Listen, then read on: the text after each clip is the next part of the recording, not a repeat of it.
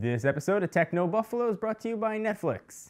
What's going on, everyone? Welcome to another episode of Rumor Roundup. I'm your host, John Rettinger. It's the show where I take all the tech rumors from the week and I condense them into one show so you know what could come, what might happen, what potentially has the possibility to come sometime this year, next year, or 6 years from now, and what definitely might probably happen. Up this week, it's all about the iPhone 6, the Galaxy S5, and the Iwatch. Rumor Roundup, let's start rounding things up.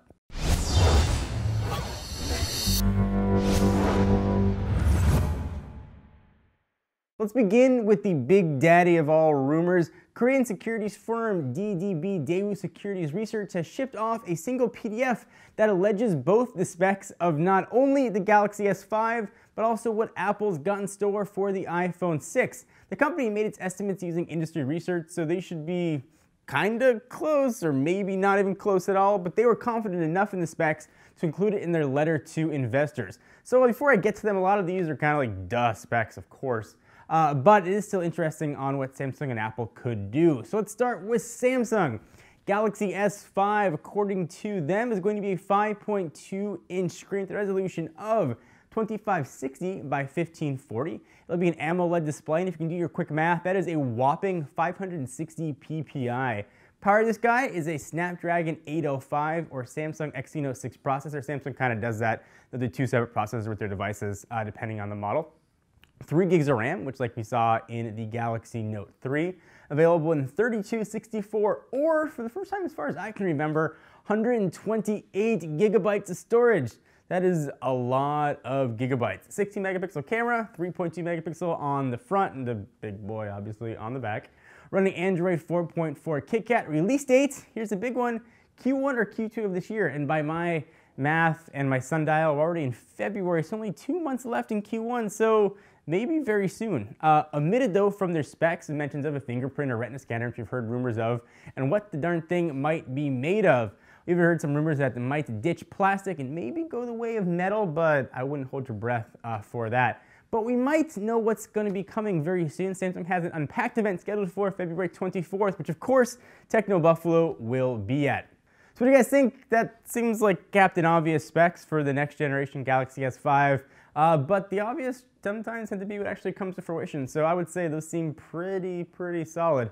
Anything you guys are excited about and not excited about? Is it worth upgrading from your Galaxy S4? I want to hear your thoughts. Samsung wasn't the only juicy nugget of kernel leak goodness that they had. They're also shedding some light on what the very secretive Apple might have in store for the iPhone 6. They suggest that Apple will be releasing the phone in 2 different models. I'm not talking 6 and 5C, 2 or 6C. They're saying one with a 4.7-inch screen, which you're saying, hey, that's big, it's 0.47 inches. But wait till I get to the other part of that rumor. The other size, a 5.5-inch screen with resolutions of 1080 by 1920 and 1280 by 2272 respectively. Apple will also supposedly be changing the material of the screen to indium gallium zinc oxide, otherwise known as IGZO, from the older low temperature polysilicon or LTPS they were suggesting. Strangely though, the PDF says that the iPhone 6 will run iOS 7.2 instead of iOS 8, and it could launch as early as Q2, well before Apple's typical release window. And that's kind of funny. Like, it could release as early as tomorrow. I would say for sure we will see the iPhone 6 as early as tomorrow, but as late as the end of this year. So again, sort of fun to speculate. Those are big phones, 5.7 and 4.7, certainly much bigger than Apple's done, certainly create a little bit of fragmentation. Curious to see what Apple does with legacy apps, and high resolution screens could certainly be nice. No mention though of any sort of inductive charging, NFC, or camera, or any kind of other stuff, which we're going to talk about in just a minute. It does look to be pretty nice. I'm kind of excited to see what Apple's got in store, what Samsung's got in store, and let them just like hungry hippo battle each other out for all the little marbles. We're the marbles in that analogy. Regardless though, I'm excited. We take a break from all the awesome rumors to thank our friends at Netflix. If you don't use Netflix, you are seriously missing out on all the great TVs and movies that you probably didn't get a chance to go out and see. You can catch up on things like The Walking Dead, Breaking Bad, Netflix original programming. Definitely worth checking out if you've got any console, Xbox 360, an Xbox One, a PS3, PS4, a Wii, or a Wii U. You can already get Netflix or really any smartphone app. If you've got a Windows phone, iOS, or Android, it works, and you should be checking it out. If you're not already, give it a free 30-day trial. Go to netflix.com/buffalo to try it, because you should. You're missing out on all the great shows. Again, that is netflix.com/buffalo. Now back to the rumors. While we're sitting with Apple, let's go and talk about them. Let's talk about the Iwatch. At this point, it seems like a close to certainty that we'll see something wearable coming out from Apple, presumably this year. Beyond that, though, we don't really know much else. The New York Times was trying to illuminate what Apple might have in store. They claim that Apple is focusing on health and fitness uses for its rumored iWatch, and that iOS 8 make a pact with a health book app that will help users track their health progress. So with fitness gadgets becoming their own category, it kind of makes sense that Apple would want a piece of that ever-growing, delicious, and presumably very profitable pie. Wearables, though, are often plagued by poor battery life. New York Times has also claimed that Apple is going to try to alleviate that by offering, finally, I might add, wireless inductive charging to the iWatch, and also will release a charging plate to accompany it.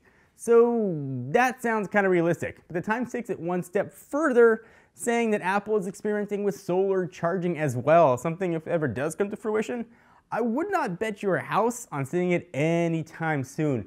The inductive charging rumor makes a lot of sense. If they're going to have inductive charging in an iWatch and a charging plate similar to the Qi charger, I would assume the iPhone 6 will also come with inductive charging. And maybe even NFC, though it's not related. I'm just thinking about things I hope that it might have, wistfully.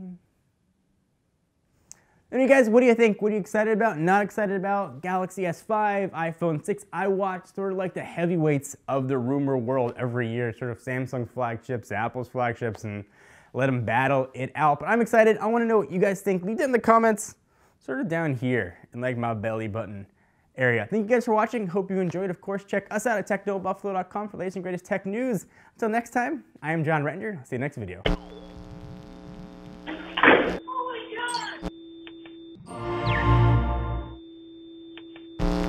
What's up, everyone? Thank you for watching that video. If you want to see more of the latest and greatest tech news, you can subscribe to our main Techno Buffalo channel by clicking the button right down below in my pants region, or click on the buttons to your right to see more videos.